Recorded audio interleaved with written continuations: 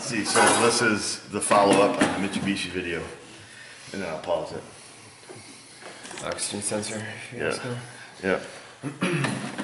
Ready? Yep. Sometimes I want to tell a funny joke and then I don't. I'm like, I gotta try to add it in like all nonchalant. Oh yeah. Then you start laughing. I start laughing. So, let's see. Hey there, viewers. Welcome back. Ivan came back to join me. We're gonna do a follow-up video on the Mitsubishi. We've got it all fixed and we're gonna show you what we found. So hopefully most of you remember the first video that we did. What I'll do is I'll put a link in the description below and I'll also put it on the little information button there that's floating around. But if you remember right, this one had some really wonky O2 sensors that we're not reading. We proved in the video that they were missing grounds. We supplied them with grounds. Everything was, they switched on. Yep, everything was perfect. And we also saw that once the oxygen sensors were working, that the catalytic converter had issues. Yeah, it had seen its fair share of abuse and gave up the ghost. So, so we got it all fixed, and we're just going to go ahead and show you and tell you what we did. All right. So after our original diagnosis, part 1, our call was a bad PCM since the oxygen sensors were not receiving ground, internally, and we left it at that. But then we proved that. We proved it, yeah, there was no ground at the PCM. That was, that was conclusive proof. We had test light.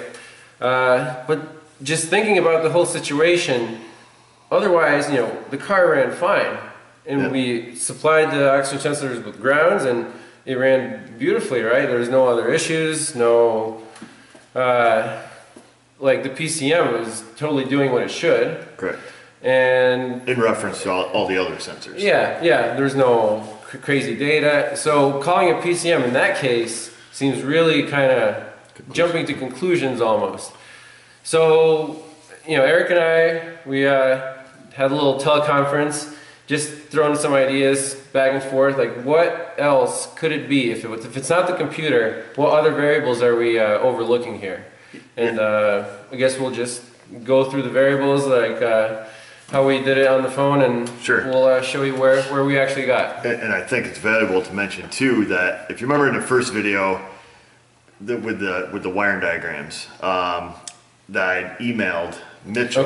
Yeah, I'd emailed Mitchell, so we could get an actual factory wiring diagram.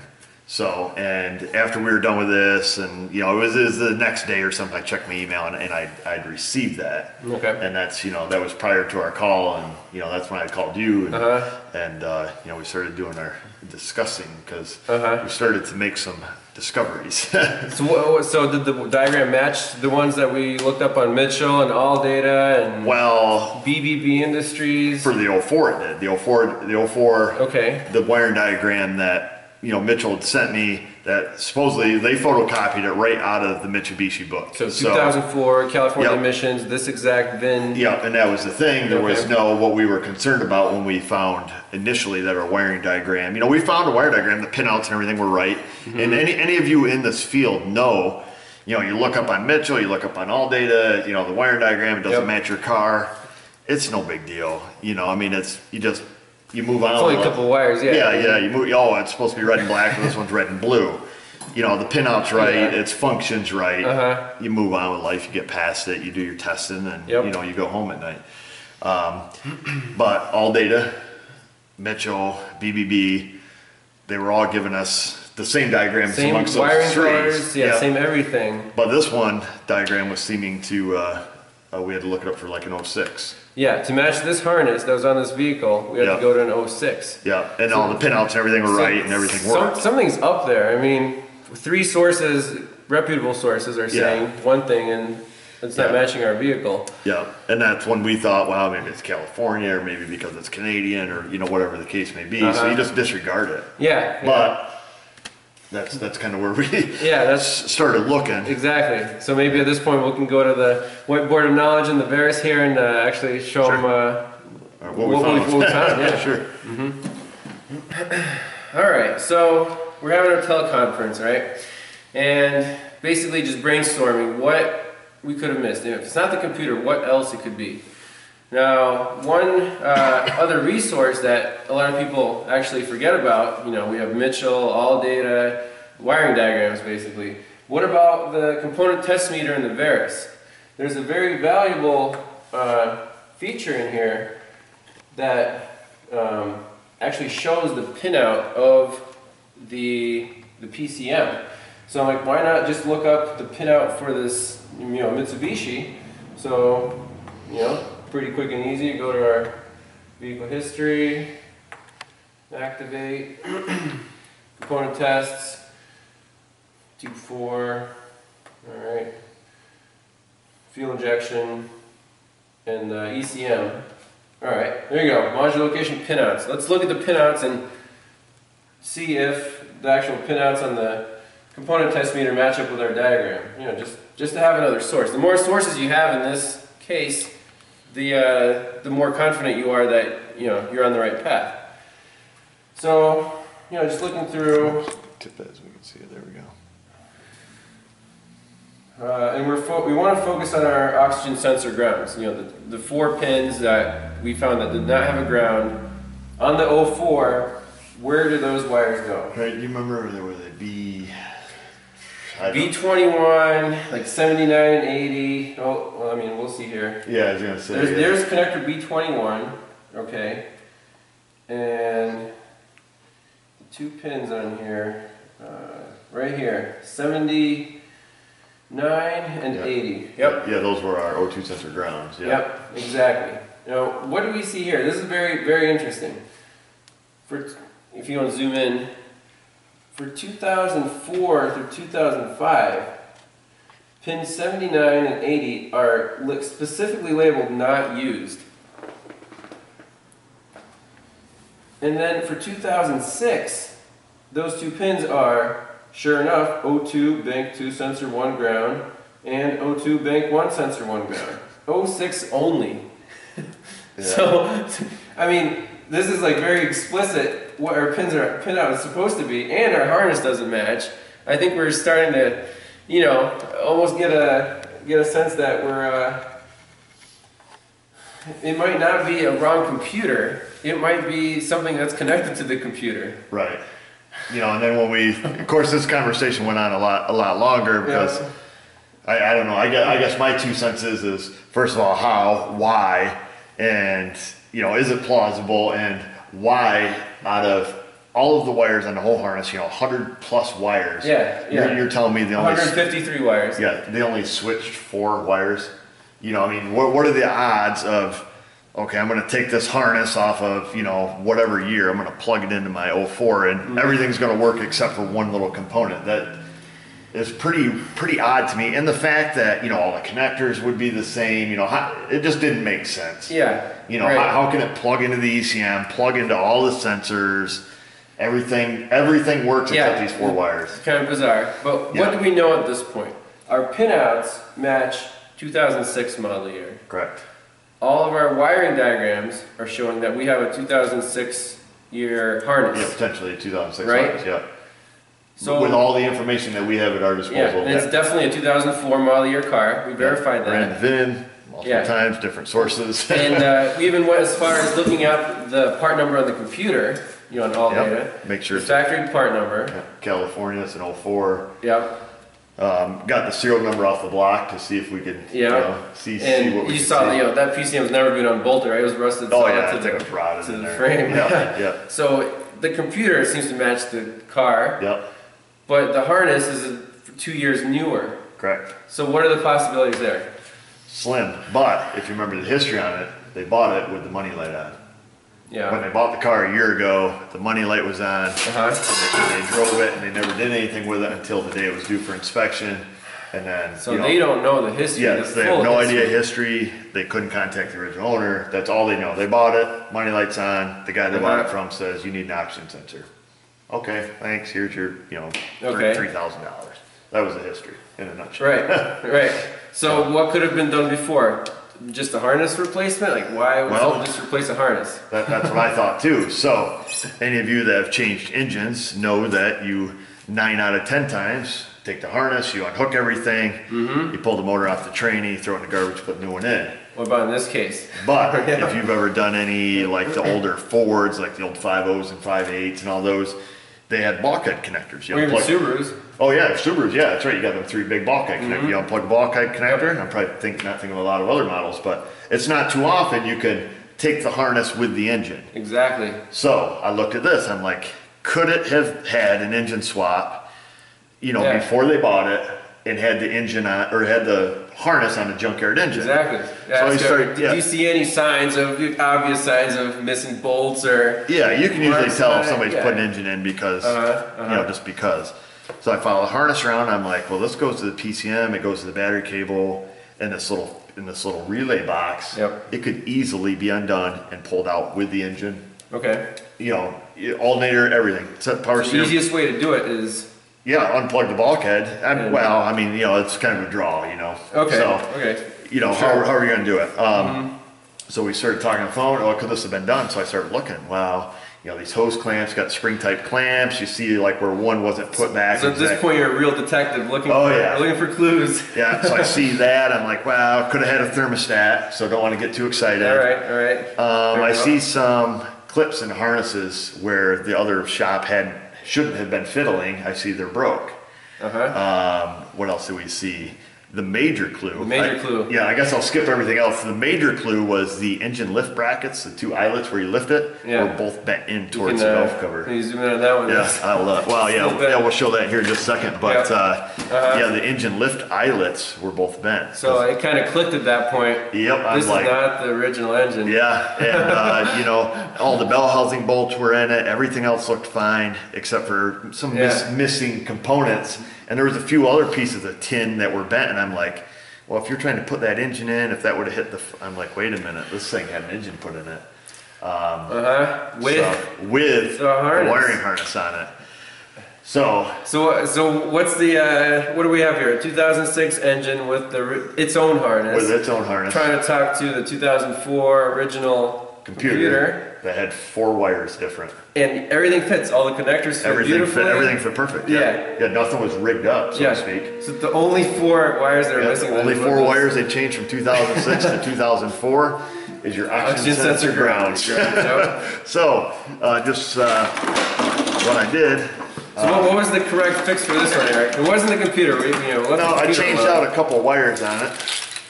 So I got one of these babies. Probably a little cheaper for the customer. Yep. Have you ever tried to find a used wiring harness?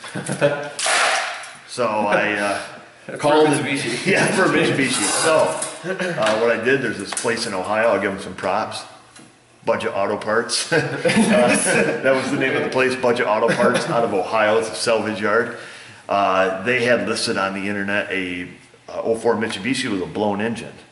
Called them up, harness was still on it, nobody got in there with the side cutters yet. So, that's what usually happens. Yep, so I pleaded and begged with the guy, please send me your harness.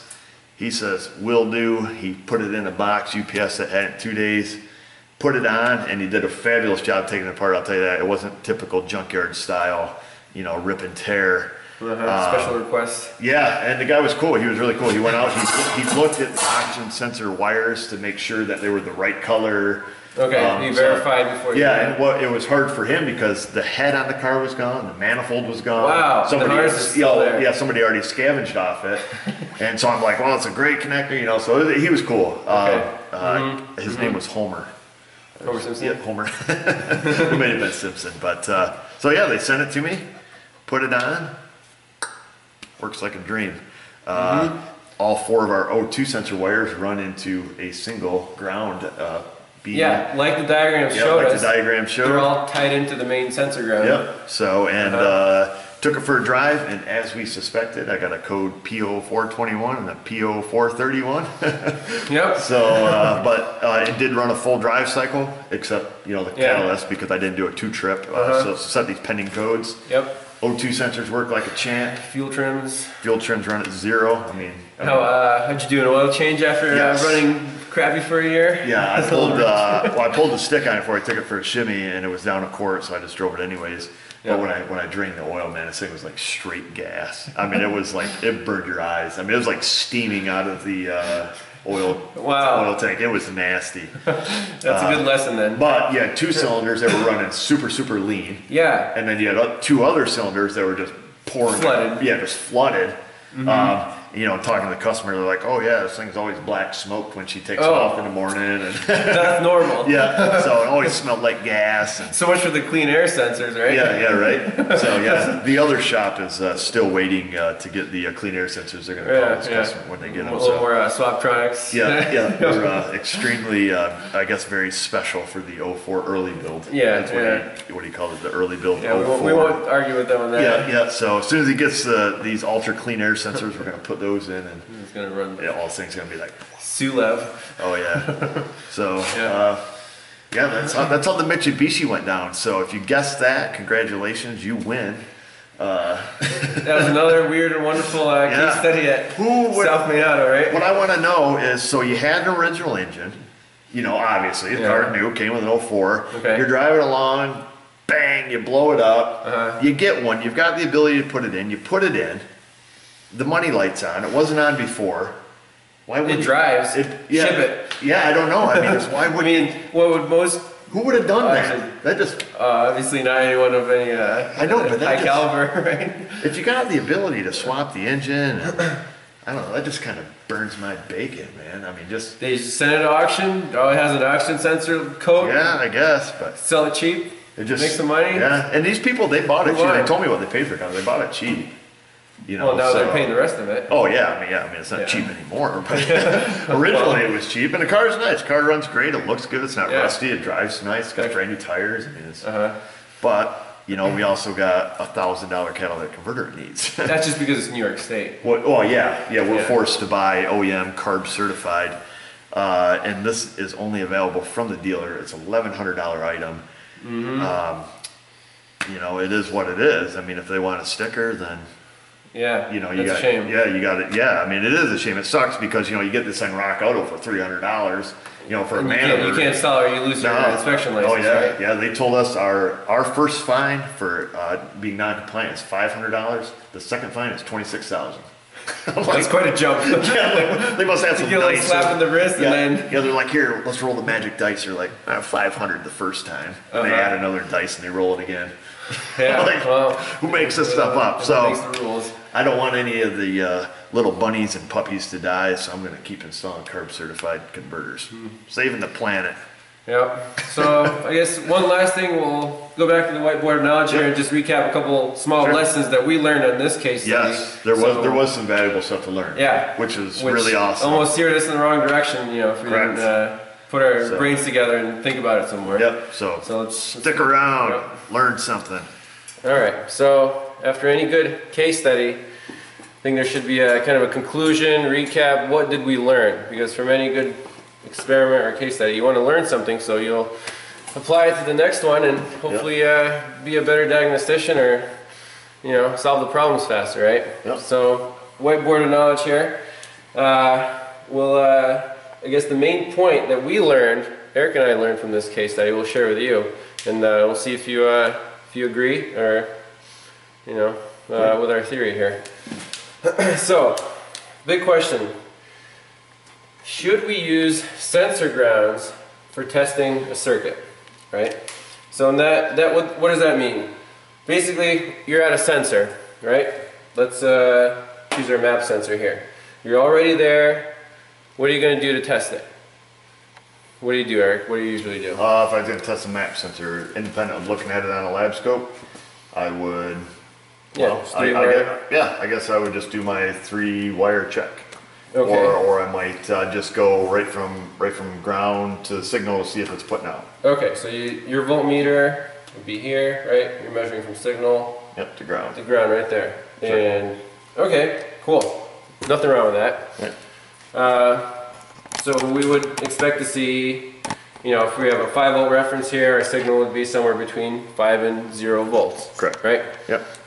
So now let's go through a couple scenarios, what you would see on the voltmeter if we had a wiring problem, for example, right? Sure. So, you know, scenario 1, say we're missing our 5-volt reference. What would you see on the voltmeter? Right there, well, you would see more than likely 0 volts unless there's some kind of bias voltage coming down that signal wire for whatever reason, I would assume. Okay, yep, I would say 0 volts. And just so we're not all theory, we actually have a little experiment rigged up here. Eric had a little map sensor lying in his junk pile, so It's actually off the old wiring harness on the Mitsubishi. yeah. So you know what? Why not? Don't we just prove this? Prove our thoughts with real live experiment. Real simple. We have our. I guess it's a Power Pro putting out a 5-volt reference, Yep. powering up our map sensor, and then our ground is going to be just this ground clip here.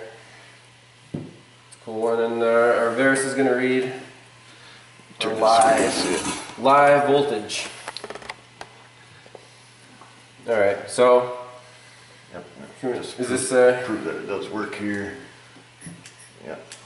So there it is with full manifold vacuum. so that's 4 volts there, dropping down to 0.67. 1, yeah, 0.6. Now shooting back up. So, all right. So we do have it working. Okay, cool. Do we just want to put it on a big screen so it's more visible to the Yeah, camera? try to put it up on. All right, real quick here. Maybe even just a digital. Yep, we go to our digital multimeter, volts DC. There you go. Beautiful. All right, so our map is hooked up. It's at atmospheric pressure shown 3.8 volts. Scenario 1, cut our 5-volt reference. There she is, 0 volts. All right, proof of concept, good. So, if we cut that wire 0 volts, and reconnect it.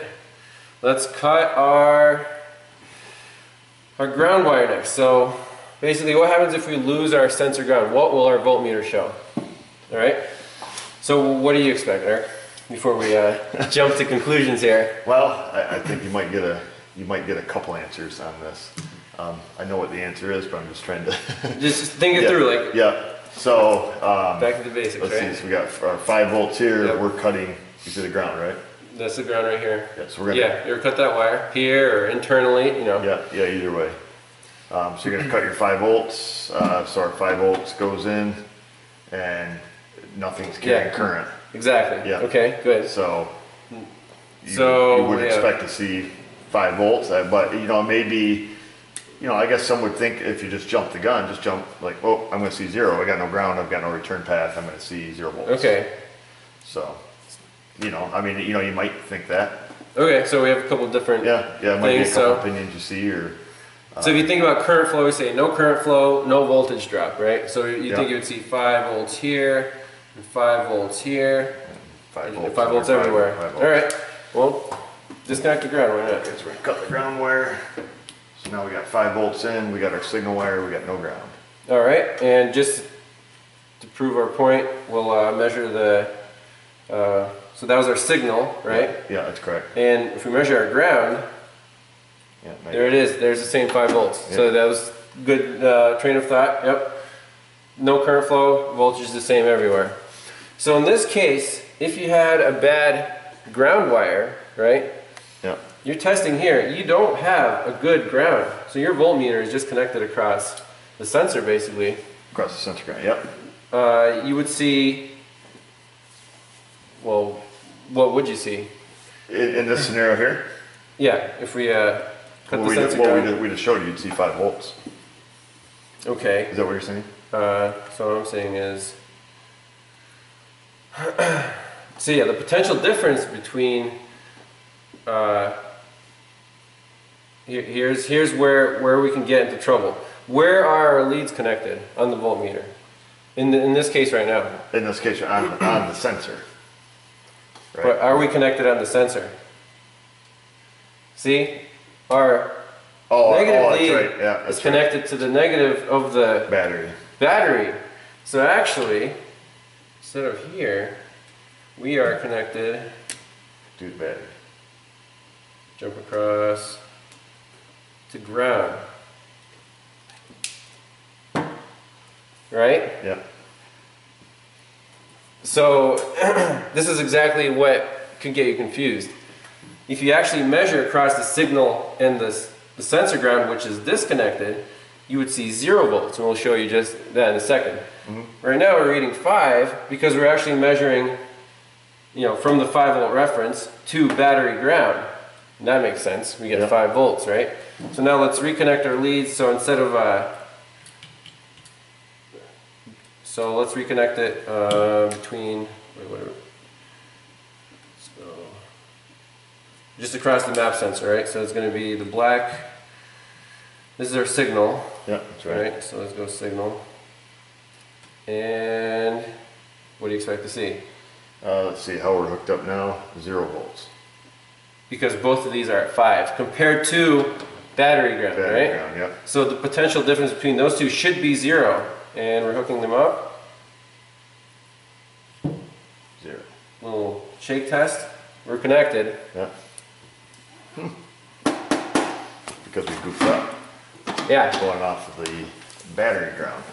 So in this case, should we use sensor ground for testing?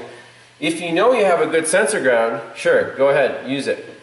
But if you're not sure that sensor ground is good, meaning it's connected to the battery ground, then you can get very misleading results. It's a really good Right? experiment. I think that's the takeaway point here. And that's just for the map sensor. Sure. So I think we're beat that to death pretty much. Yeah. Oh yeah. Now, the oxygen sensor. I think it's a completely different animal, and just because of the sole reason, it's basically a battery. It's a 1-volt battery. It produces its own voltage. Yeah, it throws a whole other thing in the equation here. Yeah, so again, okay, voltmeter right here. On a good system, what would you expect to see? Right there, engine running with no feedback from the PCM. Well, if you had feedback, you'd see an oscillating O2 sensor. Okay, so you know your typical Richlin Yeah. 0 to 1 volt Correct. pattern, right? Yes. All right. What about this? How about we cut that wire right there? What would you see now?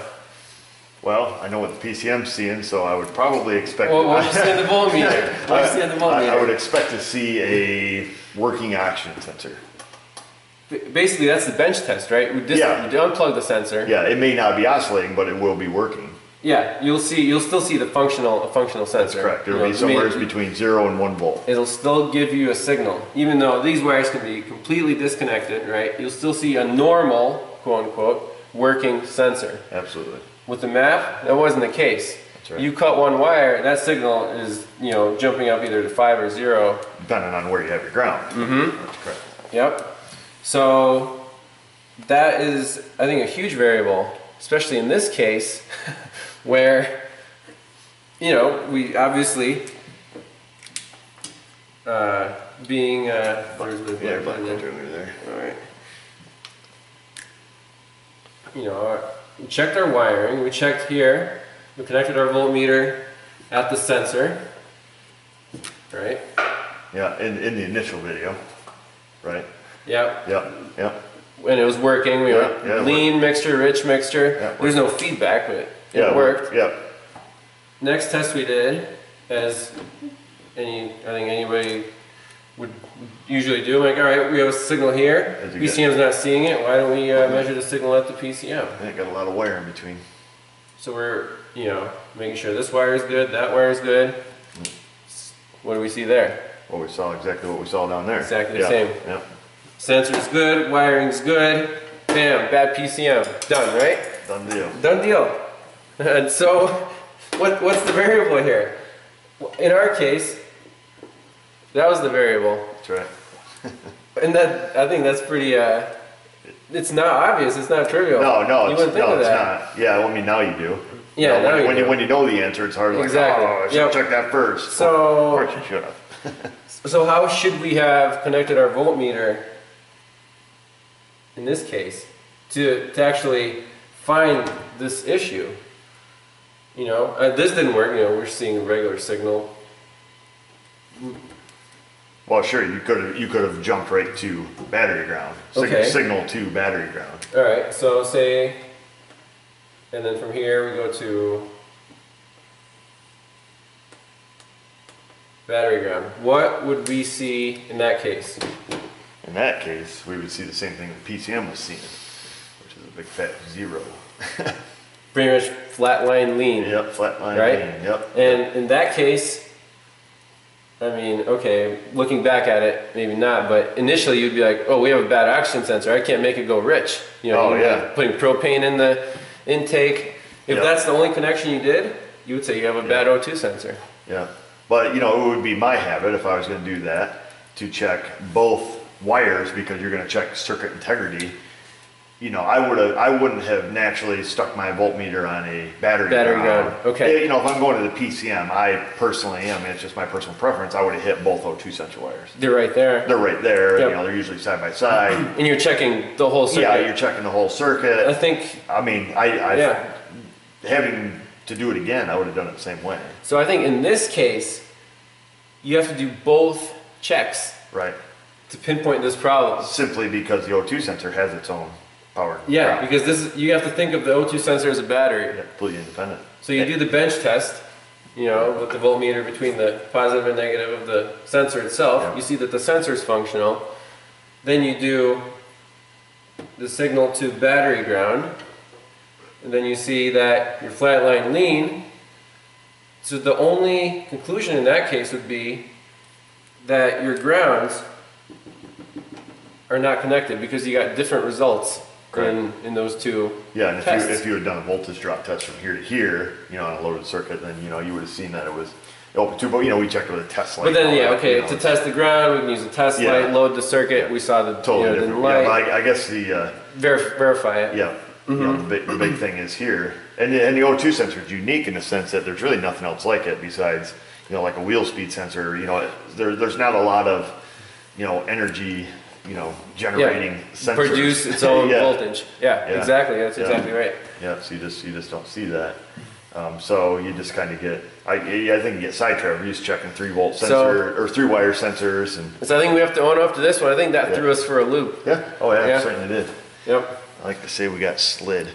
Yeah, but next time this comes around, we'll know exactly where to put our leads and what to Oh check yeah, for. I think. yeah. I think I'm always going to be checking, like, you know, I mean, like say you said, you know, like in the case of the 3-wire sensor, you know, we proved it. You know, I don't think there's any way that can really trick you. You're going to see something's wrong, Yeah, no you're matter going to which see wire something's wrong, and then you can do whatever from there. You know, and you're going to see either your 5-volt or you know, I guess in that case your 0-volt or your 5-volt, depending on where you have your ground wire hooked on your test lead. So yeah, I mean, you're going to see something's wrong. In that case, there, if you're doing an O2 sensor, I guess the You moral might of the not. story is you may not, because this, even though we had the wrong wiring harness, this legitimately could break like this. The internal PCM ground could break. Possibly. Yeah, possibly. Possibly.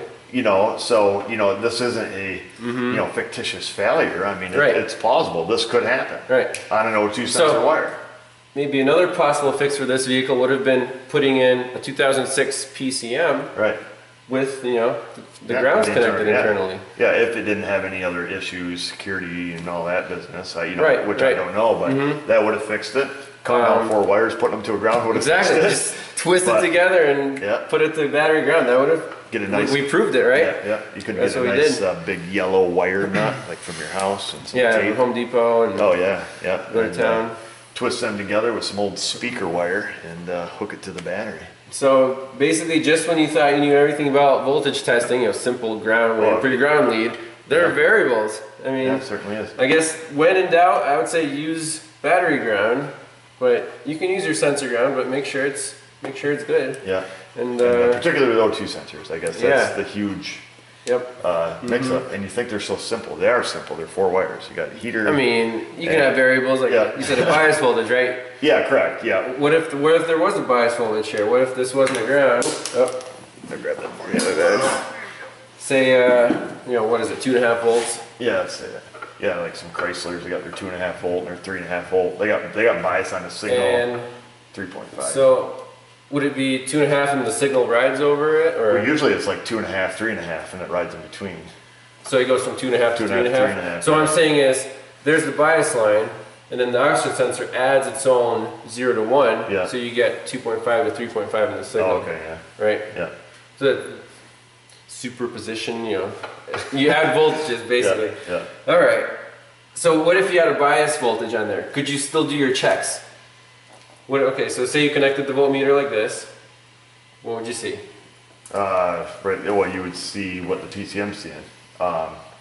You would have your oscillating oxygen sensor, assuming you're getting feedback, somewhere between 2.5 and 3.5. So you're saying this would go between 2.5 to 3.5? I would assume so, if everything's hooked up and getting feedback. Okay, so you can check that by saying, what's the difference between these two wires? Oh, What is the voltmeter? All it does is measure a difference. You can't say this is ground. This is just hooked to whatever oh, you're it's just hooking it measuring to. differential. Okay. So yeah, if this is hooked to 2.5, that's going to read, this is going to be a 2.5 to 3.5.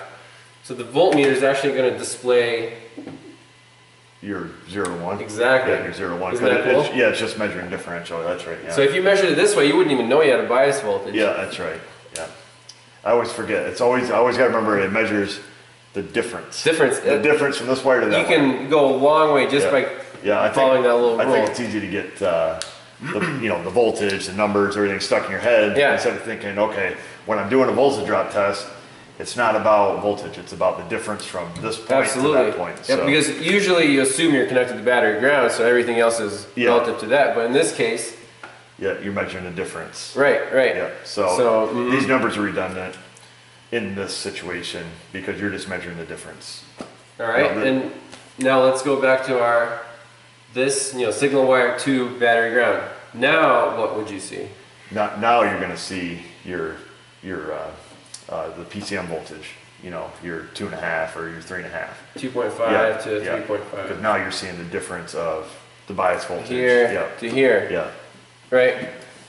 Yeah. Exactly right. right. It's easy to get kind of sidetracked on that. Yeah. So even with don't be scared of your bias voltage. You can still do your checks. Just keep in mind that one of them you'll see, it'll just be offset. Yeah. It'll be offset. Yeah. That's what I was gonna say. But I think we're pretty much done with this little recap. Yeah, we beat this one to death. So be careful on your O2 sensors. Yep.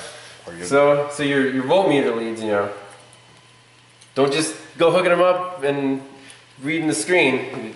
Think about it a little bit. It takes 2 seconds just to see. Okay, what do I expect? Well, I think we get into road repairs. I mean, I tested like a bazillion O2 sensors. You check. That's the way you usually check. Yep. Yeah, I mean, it's just you get something like this, and it's kind of beats you up a little bit. Yeah, beats you up a little bit, which is the way it is. It's what keeps this job interesting. And then it makes you sharper. And next time you're actually going to be like, well, I'm actually measuring the potential difference here, and this is what I think should happen. And when you see it, like that, proves your theory and like real scientists, right? Sure. I'm a scientist. We're scientists now, right? I should get paid more. Get a little certification tag or what? I'm getting a lab coat. There you go. Sweet. So there's the Mitsubishi. She's all put back together. You remember that wiring harness was all wonky through here. Like I say, that salvage yard gave us a real nice one. Was able to manage to save all the clips between this harness and the last harness. The only thing we're missing is a capacitor here. It's got the bracket for it. It's got the screw. We're gonna have to get that extra. Don't show them that. Just tuck it in. Oh yeah, everything fit perfect. Turned out fine. We're not missing anything. Beautiful. So yeah, I had to put a new battery terminal on it. That was kind of cattywampus, and got that fixed. But fit real good, and definitely happy to find a salvage yard that would send us the harness, because that is not something you take. And then the customers were pretty thrilled about they're stacked. Thing's been our findings and been at the other shop for 3 months. yeah. So I think everyone's happy at this point. Yeah, that's what counts. Well, I guess that's gonna do it, viewers. It was a pretty interesting fix. I don't know if any of you guys guessed that we had the wrong harness, or maybe you were screaming at us because engine swap. Or because we disregarded the colors. If you're new in this business or you're a new technician, you're going to probably find that quite often you're going to see stuff that doesn't match wiring colors. So a couple lessons here: be careful of your grounds, particularly when it comes to O2 sensors. Yeah. If your wiring colors are wrong, verify it with about 14 or 15 different sources. Exactly. Yeah. So, that's a good one. Yeah. Use as much as you can that you have at your disposal. It should have rang some more bells earlier on, but it didn't because what are the odds of everything else working? Everything else works. Yeah, you know, that never works. It never happened. Probably never work on another car. So I hope you enjoyed this series. I hope you learned a little something.